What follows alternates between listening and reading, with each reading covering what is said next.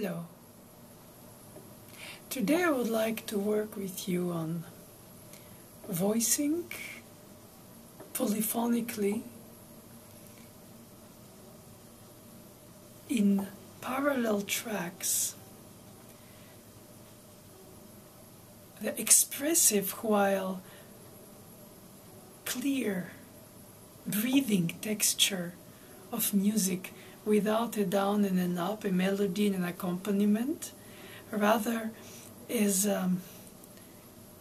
following several tracks at the same time as a listener and projecting them as a performer.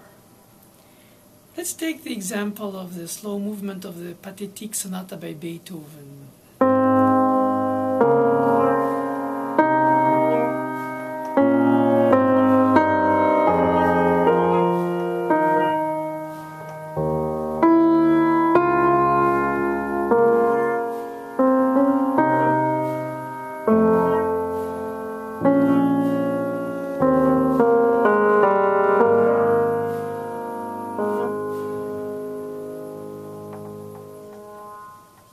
Of course, there is a melodic line, usually on the top,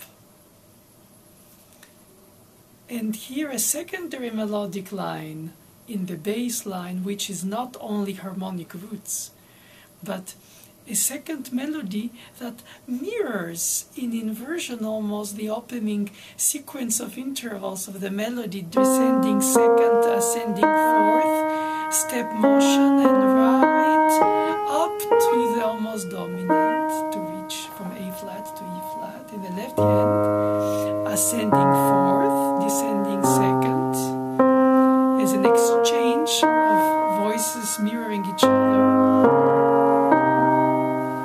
with inversions, and then the passing tones, the step motion. Here the leap in the melody of the right hand top is a seventh, and in the left hand is an octave, a little more than the seventh. And if you follow the two, you can think, why don't invert?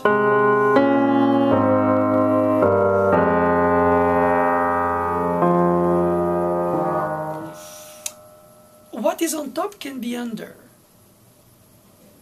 Zero gravity. And then in the middle, pacing of a hinted Alberti bass, just the al part,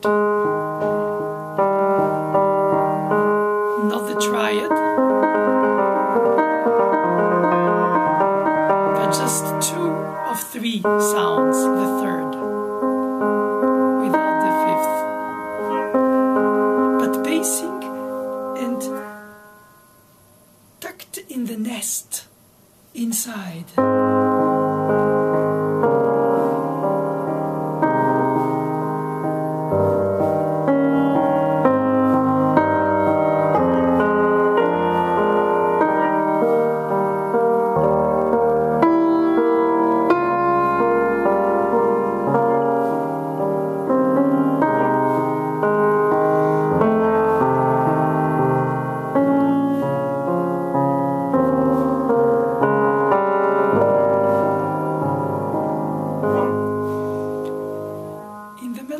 Line, you have long values, extended dotted long values with release of shorter that conclude with the first punctuation, that is the arrival on a dominant E flat, then chromatically rising to the 6th degree, second, in a sequence of dropping fifths. But this time is a 5 of 2,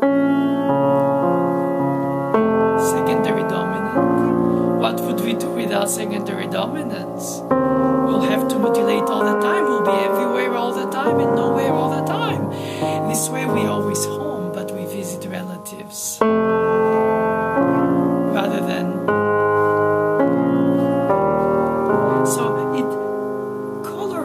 So it gives a character of quality of alteration for a given tone, and it creates melodically, therefore, a tritone down, diminished fourth up, and tritone down to the leading tone, A flat. That comes with a soothing expression of hugging cadence wellness. So subtly in the melodic line you have these leaps of so-called dissonant intervals that are not major or minor or perfect, but diminished, augmented. What makes them so special in terms of tension for the release to come is that they overlap the expected resolution of their alteration. And they go directly beyond, like skipping a generation, instead of elliptically, the leading tone of the secondary dominant 5 of 2 shouldn't go to B flat, but he just goes to the third. So avoids the full resolution on the tonic of the secondary dominant or the second degree, and then drops to the leading tone, creating from the third of the second degree, which is in fact the subdominant fourth degree, 5, with a seventh, which is the leading tone. In French language, leading tone is not sensible, the sensitive tone. I don't think that leading means as much clearly the magnetic attachment of the leading tone to the tonic. Tonic being awkwardly the weakest link of the tonality, except that it gives its name to the key. Other than that, it has relatively no strategic tone-centered power. It's almost like parliamentary democracy. You have to go secondary dominant.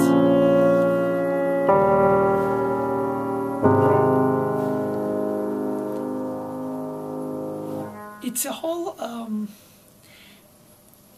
act of using alterations in order to delay the obvious, which is the punctuation arrival, what I call the hugging cadence. For instance, if we were to conclude without these secondary dominant alterations, but remaining in the original key, and not modulating per se in terms of staying longer or equal time in the next tonality. My teacher had said, Mademoiselle Boulanger, one day to me, that modulation is when you buy your ticket before you have started your trip. So you're only mentally projecting your desire or obligation sometimes of a trip you have to do, but you don't start it on the day your transportation starts. It's rather on the day you planned it and, let's say, purchased the ticket. So while you're still in your original place. So in a way, these secondary dominants allow to daytime, daydream, escape the reality, and then, but just for the glimpse of a moment, and then you've never left A flat major, luminous, second movement tonality of the piece.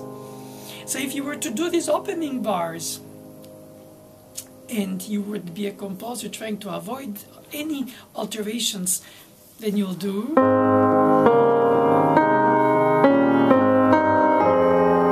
then that's awkward or descending.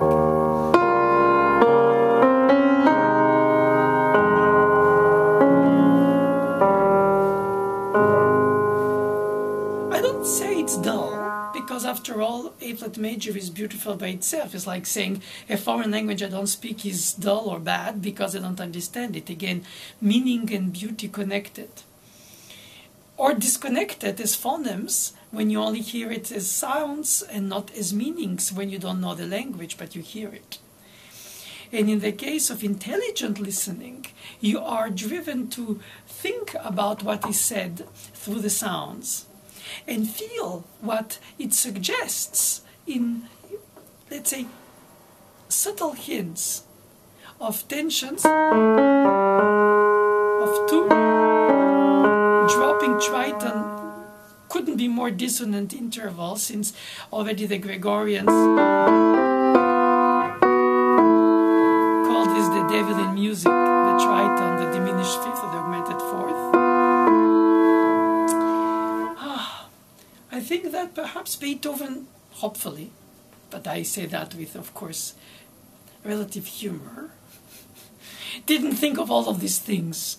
Oh, let me write a melody that will incorporate this and that and modulate but not, and intervals with secondary dominant leading tones that don't resolve to their secondary tonics in order to create a sense of expectation.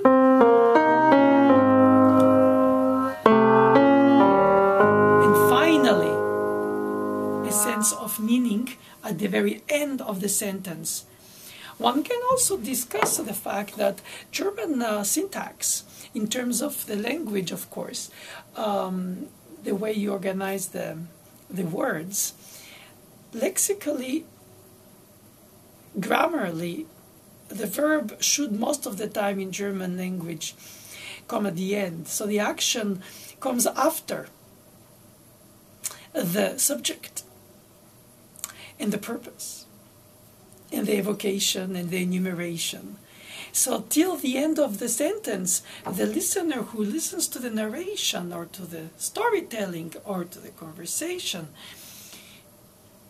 in literature terms, is suspended on the expectation of knowing if this happened, happens, or will happen, for instance. And I think that that sense of longing is also at the heart of the Romantic era music in Europe. You expect, you delay, you perhaps indulge in that delayed expectation. But it also gives you the pace of the time in which they lived, which was a time without electricity, artificial light, so there were real cycles of dark and clear. I would say even light, but with candles at night, was not exactly as today. There was a sense of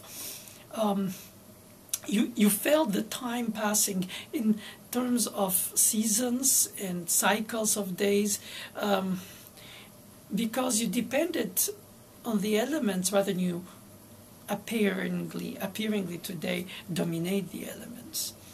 Or we don't dominate the elements. They always dominate us, since we start dying at birth without choice, but make sense of it while on this ride on this tramway of life.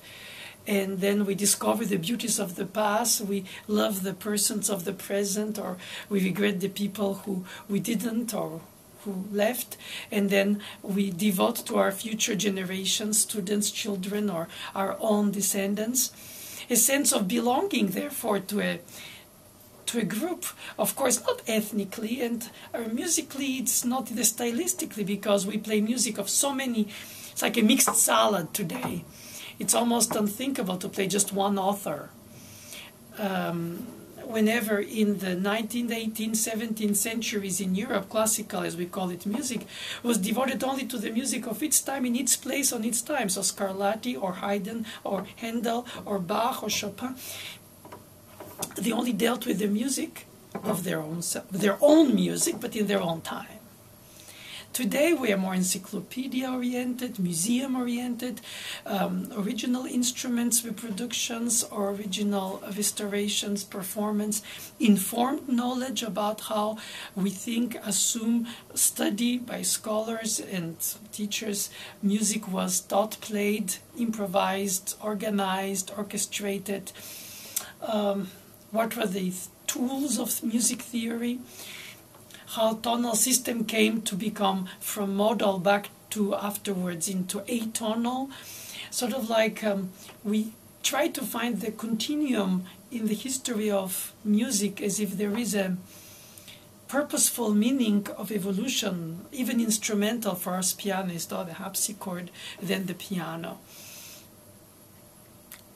That is a luxury that we have for living longer and having, compared to past generations, so much more access to all these informations. But in their time, they only played the music of their time on their instruments.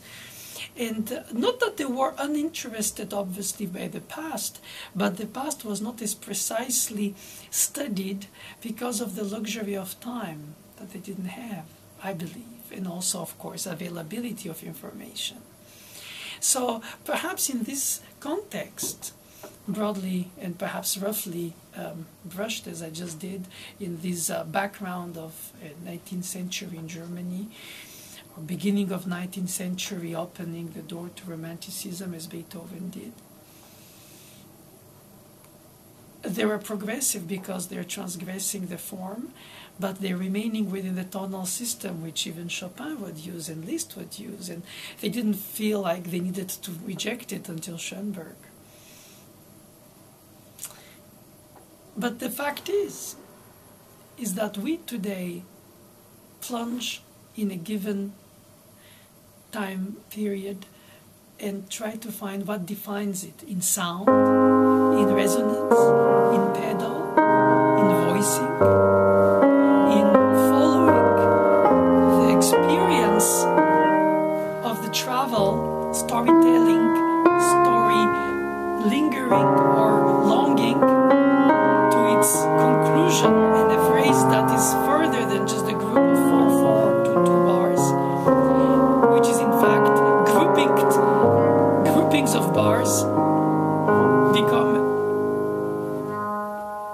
a run-on sentence. And just because it's so meaningful, and just because we're not in a century of quick and lack, therefore, of concentration on one subject, therefore quick browsing through subjects, we have to re-say it.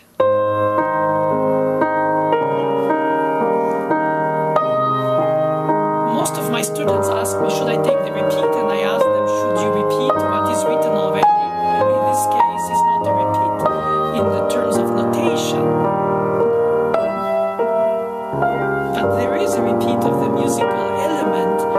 In this case, the full sentence, quite long, of the opening statement. So is it because Beethoven thinks the listener is an idiot and needs to be repeated right away, what he said, how it was? No, that Debussy is doing it. He does this modular, I call it echo cell, repetitivity of the element.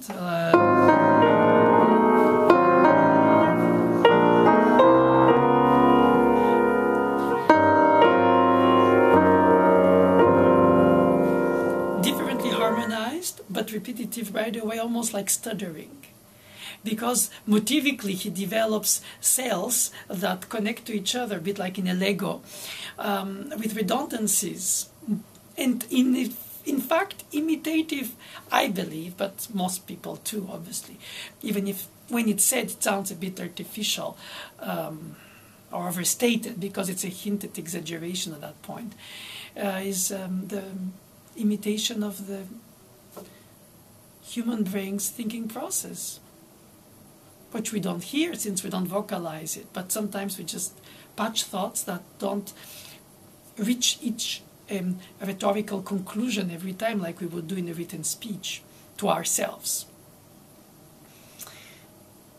Whenever in the post-Baroque era, in the early classical Haydn sonata form establishment, Viennese first school, where Beethoven, of course, belongs to, even if he really doesn't like it, and will break a lot of those rules as he goes on in his compositional journey in terms of the stylistic journey, unlike Bach and perhaps some other composers who are like Mozart.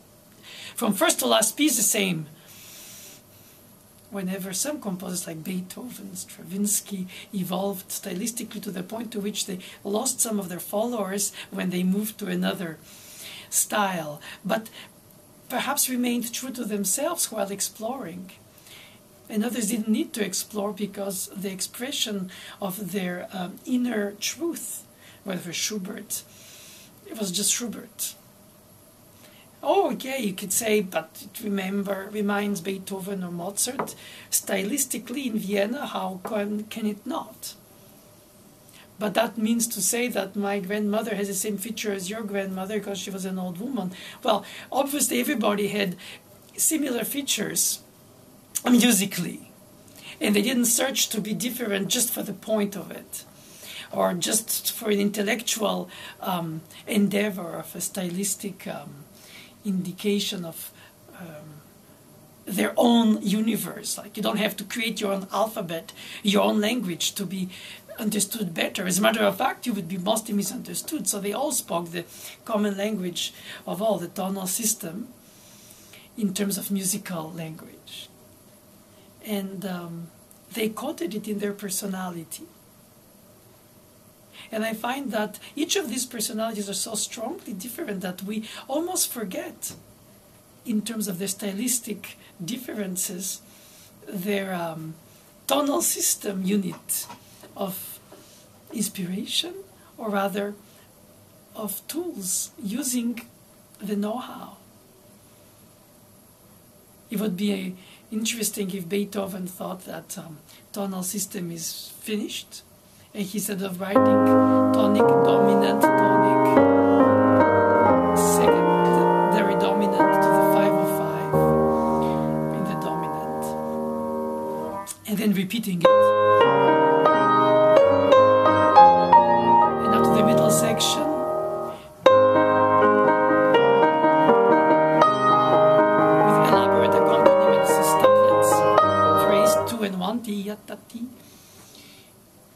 Is it because he can have more ideas that he repeated? No, the repeat is part of the expression. Would it be because of the sign with the dots and the double line, or just in the musical language itself? As if when you say something meaningful, you repeat it, not because the person to whom you say it is unable to understand you, but because you want to insist that it's not just the lexical fact. If you say I love you to a pet and the pet doesn't answer, you say it because it means to you.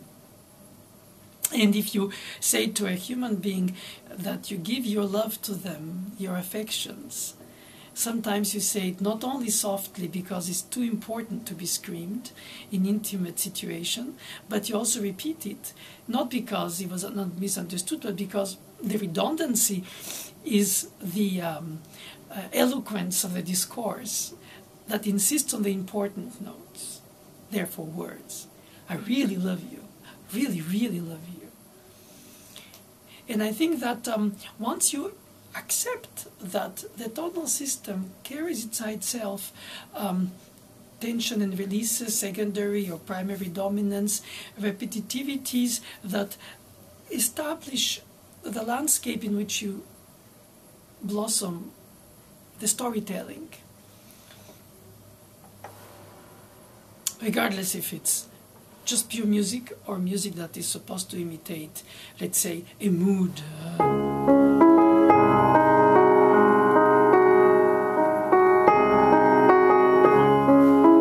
Like the Moonlight Sonata, which he didn't call Moonlight. The only one of his sonatas for 32 of piano that has a program is the Farewell, with a horn, natural horn, calling for the departure of the passengers on the coaches, horse coaches.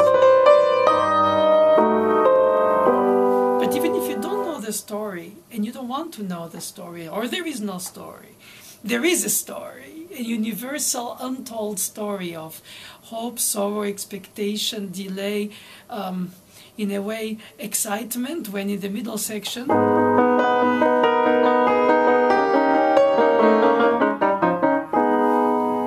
goes into repeated 16th notes by sextuplets rather than by 4 in alternative half Alberti intervals. And here, that insistence, and not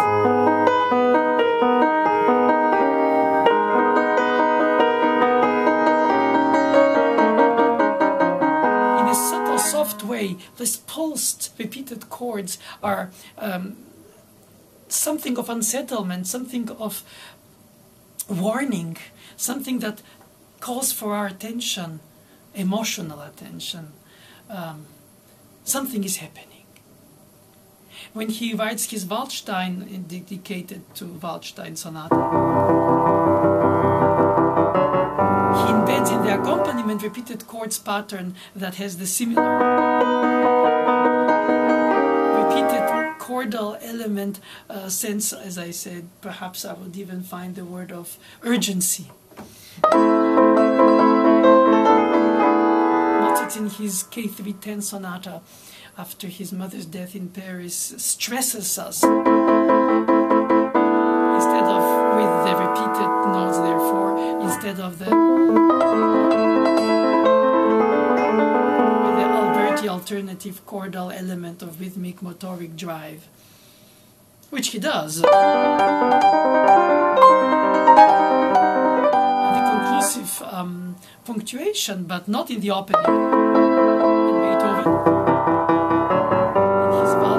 and in the middle of the slow movement of the Pathétique in question today.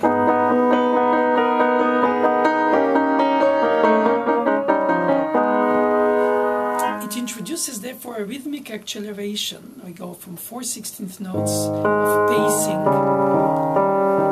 to a more stressful. He didn't do it 8 compared to 4, it's not compared to the 2 or 4, but he switches to 6, which is in between.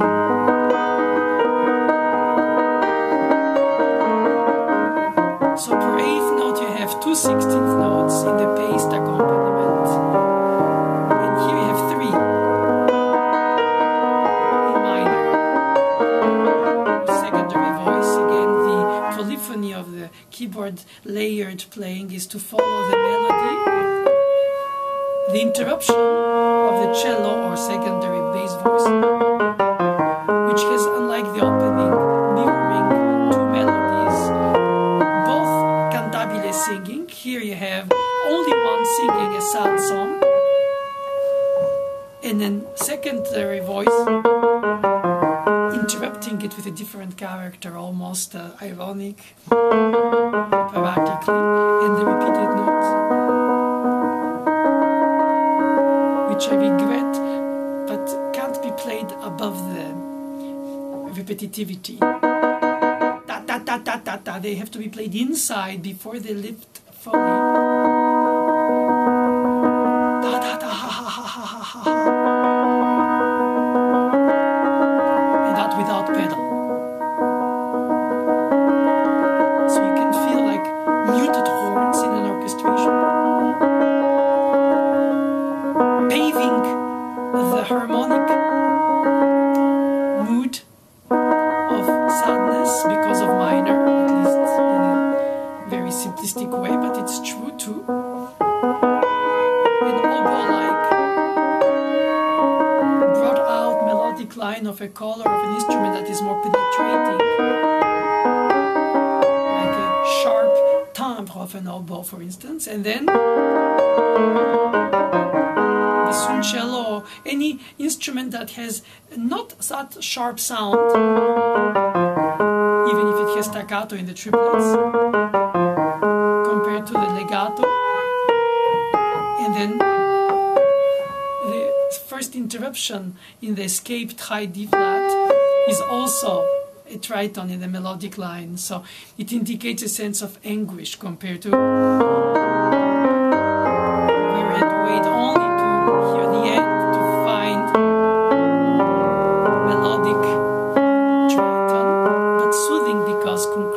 and here open up and interrupted and unresolved in minor.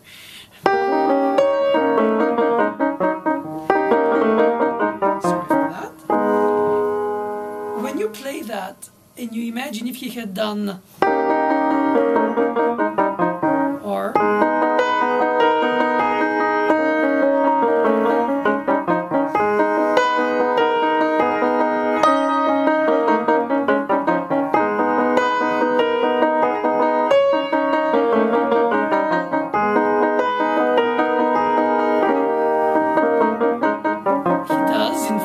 G of the dominant leading tone, but melodically escapes, rising to the tritone. And it's like an open question, isn't it? And then this perhaps ironic comment of the different character left-hand notes,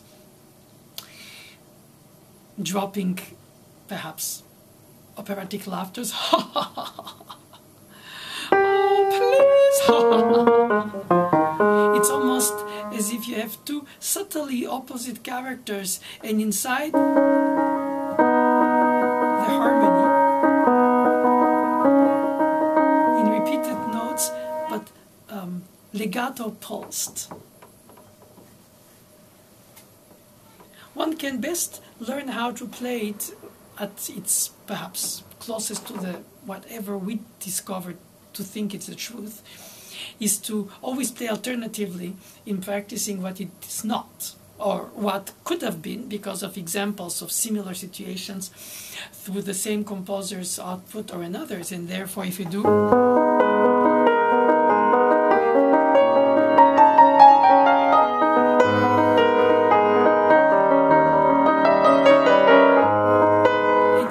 it's a different piece.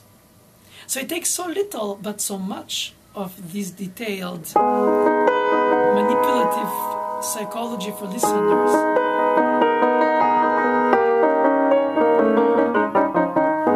So what it means is that when you play it as a pianist, since you have only one brain and 10 fingers and at least 3 characters between the subdued accompaniment, the eloquent interrupted in its leap-up melody,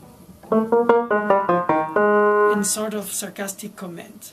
Let's admit or adopt that posture, even if some people can argue that is not what it's meant to be musically. But my temporary truth. How do I come to think of it when I play in real time the piece, in terms of organizing my only brain into 3 independently coexisting characters through my own playing? So it's nothing to do also here in this case about aesthetic choices, tempo, sound, reverberation, pedal. Of course, that's the colorization of, or the characterization. But just to be able to follow them. Unfortunately, most pianists verticalize their hearing because it's the thing that comes first to mind is how do I organize the 2 hands together? So therefore, how do they fall together? So what happens is that in fact the ear hears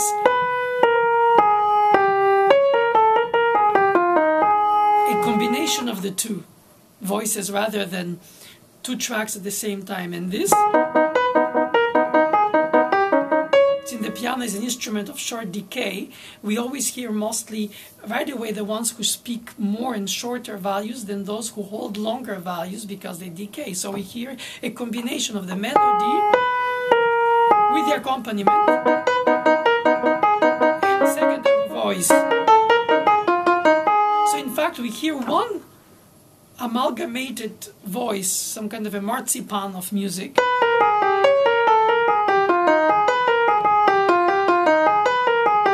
because it's the only thing we can follow one after the other or combine the follow-up of the 2 or the 3 when one of them or 2 of them don't speak. So the other one speaking, we follow the attention. So we are totally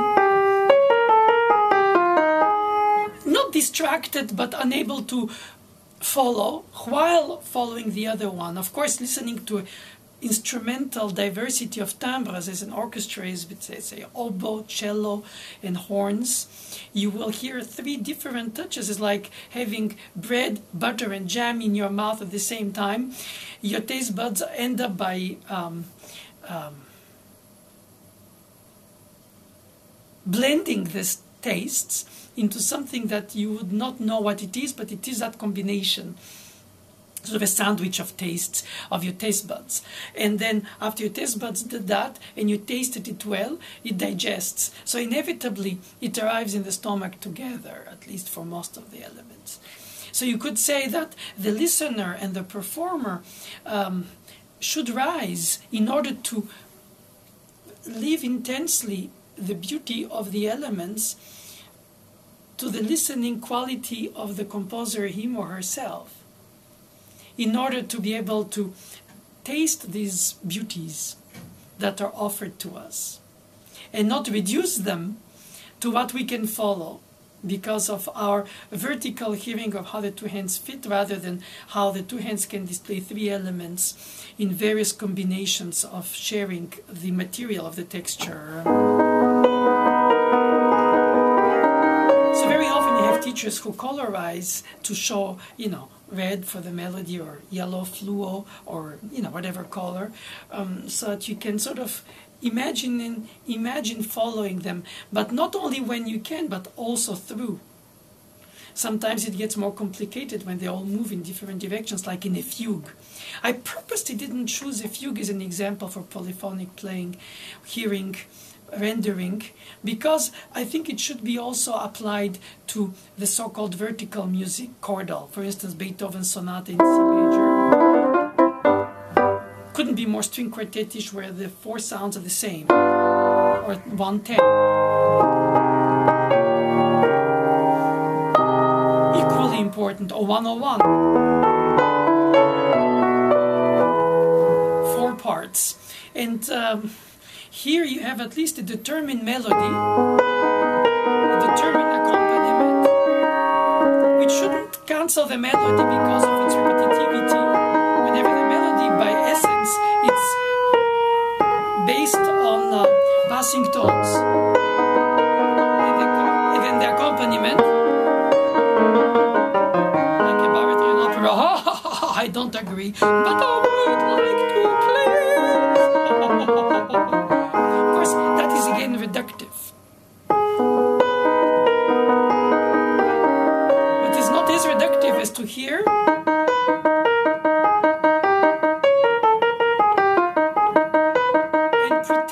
through writing, notation, colorization, pedaling, lifting eyes, and sometimes acting, that I really follow my voices. But in real time, in fact, to control the very cognitive fact of playing all these, because I have to play them myself. I don't have a separate oboist, a separate horn player, a separate cellist. We have to conglomerate together. Here I have to subdivide the attention while connecting the follow-up of all the tracks, which are meant to crunch blend together. If you take a slice of the pie, and you have a harmony. But it's not because of the harmony, it's because the melodic voicing and elements contribute to create, in a frozen flash, a vertical slice that perhaps you take in your mouth and you taste it. Let's say hot apple pie with a cold ice cream, vanilla, and at the same time you put it in your mouth. It reminds me, speaking of these tasting analogies, that one day I was teaching one of my studio classes in public, and I brought cherry tomatoes to the students who were listening to another student of the studio play a Beethoven sonata that has always, as most of Beethoven sonatas do, in his expression in sforzando, like some kind of a pulse accent that means something more than melodically or more than an alteration. It's just like something striking. And I told them, why don't you then listen to it in a sensorial way, not only through your ears, but also through your taste buds, and then crunch the cherry tomato, which previously you would keep in your mouth at the moment of sforzando, and feel it implode inside you. It's not very serious, or very silly. And often comparisons to tastes are to do with humans, because that's our senses. There are some senses we don't develop enough or don't develop at all, and some that talk to our imagination. And I find that musicians often talk of food when they try to describe what they want to convey, to organize in chamber group or in orchestra conducting or in solo playing or practicing, recording session, teaching, explaining. Anytime you have to put words on what is untellable, since the music by itself doesn't need the words, because it is its own word. It's like privileging a translation to the original text just because you don't speak the original text. But if you really cherish the original text and you read it in the original text until you become a scholar in that language of music, which is not as universal as the common saying goes about, because in order to be universal it has to be very personal and then very identified to a given time period, so that non-classical music lovers might think that classical music is something between, let's say, Monteverdi and Ravel, because it's sort of like serious music. It's not entertaining per se, even if there are entertaining factors in it, compared to pop entertaining music, which is there mostly. Like Satie used to speak of his own music beginning of 20th century in a humorous way, music for background, like furniture music. But it can be intelligent music as well as bad music. Or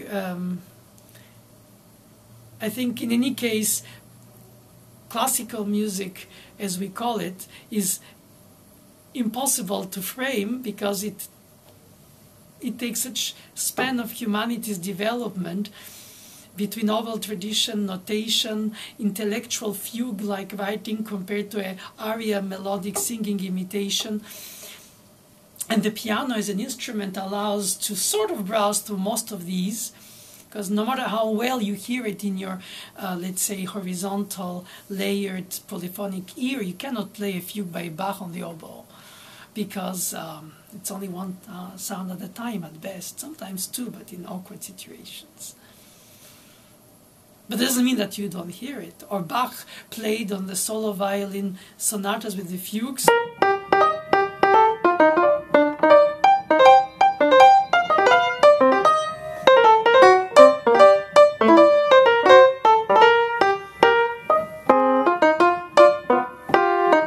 It's like hinting it, suggesting it, voicing it, delaying it.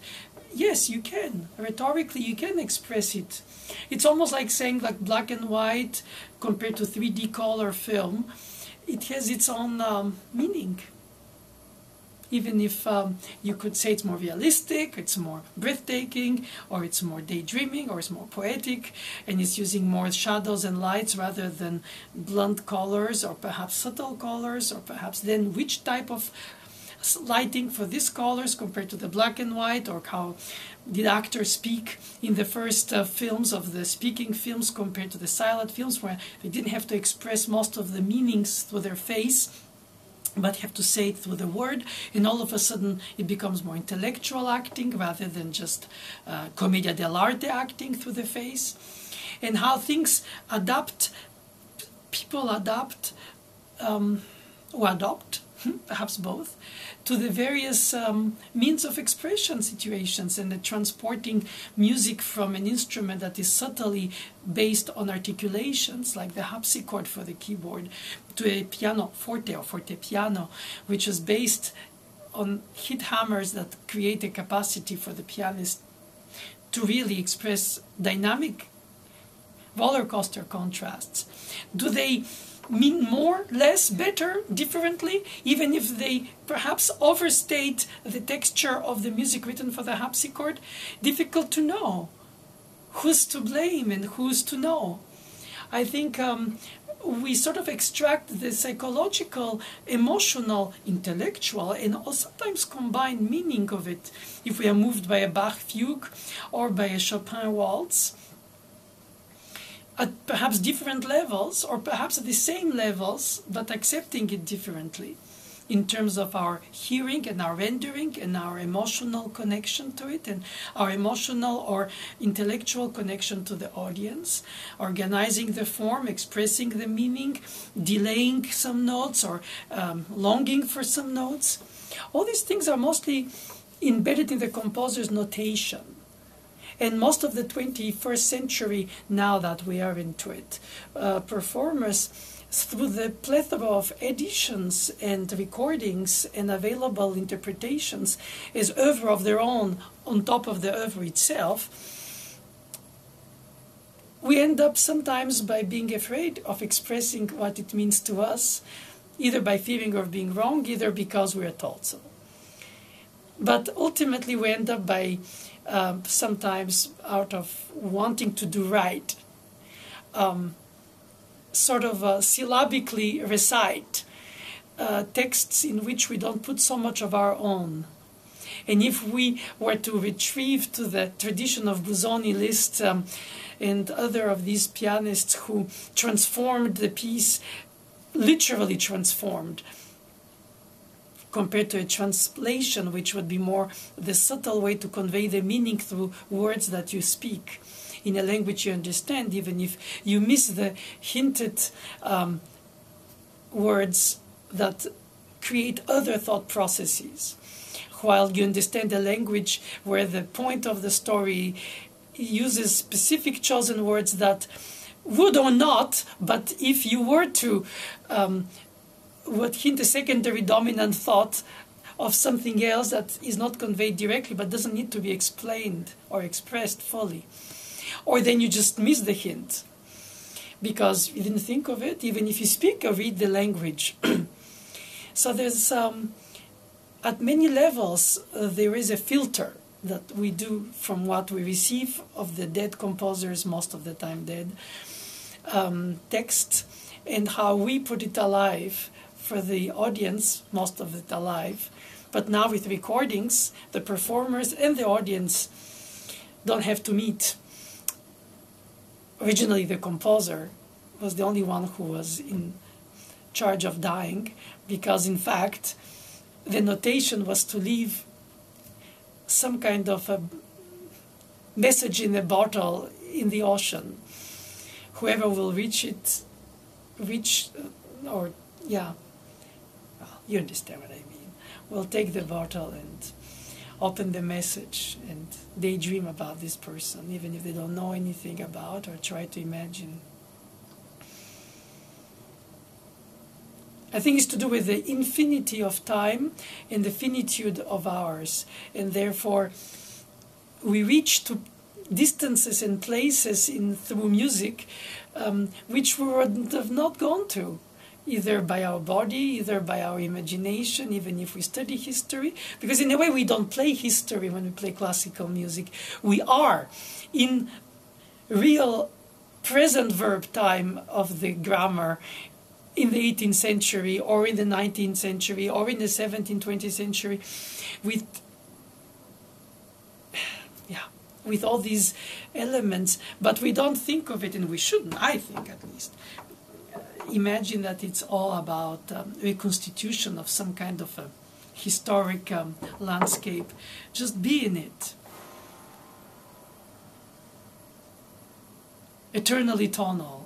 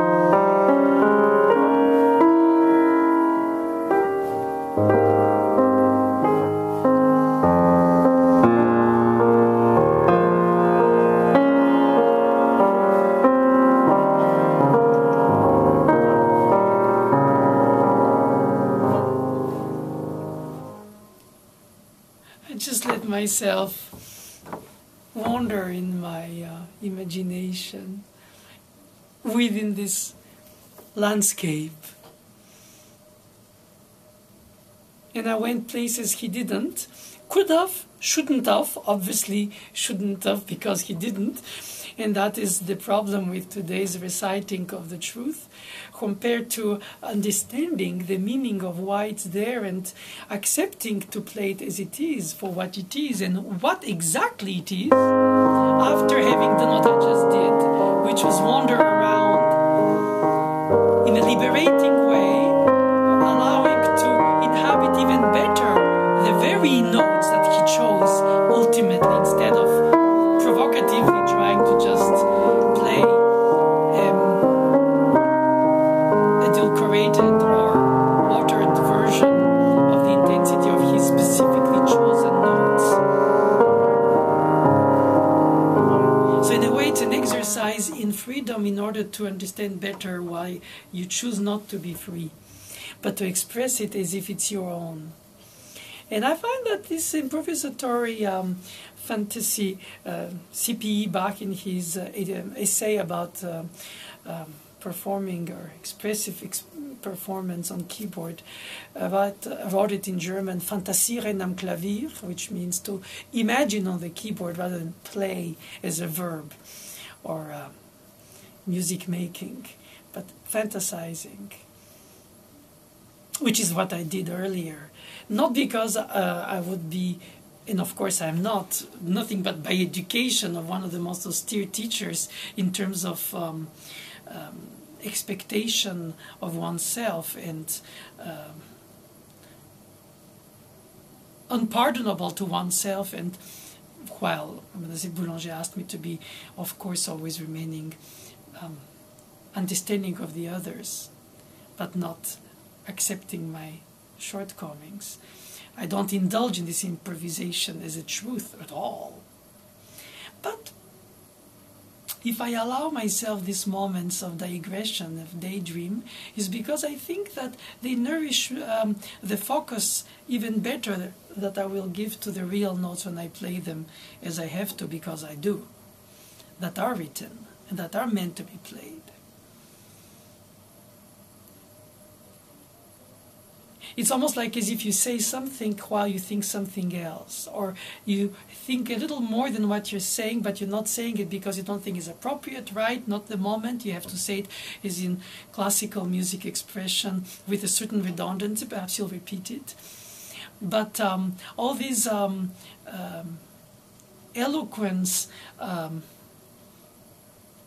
toolbox tools can't replace the expression of the pure inspiration. After all, as I said earlier, probably and likely Beethoven didn't think about all these elements in order to construct this beautiful line. It just came out of him as contagiously as fever out of cold. Sorry for this analogy, but I think about the fact that one is an analytical performer or teacher or scholar or performer, recording artist, thinks about the various elements that construct that statement, would it be in Shakespeare, in Beethoven, or a painting in Rembrandt. It's not the details that justify it, it's the fact that you're stricken by the beauty of the artwork that makes you think about how it's made. It does not mean that because you use the same ingredients, you obtain the same meal. I think you cook it every time you start it again. And sometimes the ingredients fit better, and sometimes less, but all overall, unlike a painter who has to repaint not every day he's painting, you have to repaint every day your landscape of your storytelling that is his.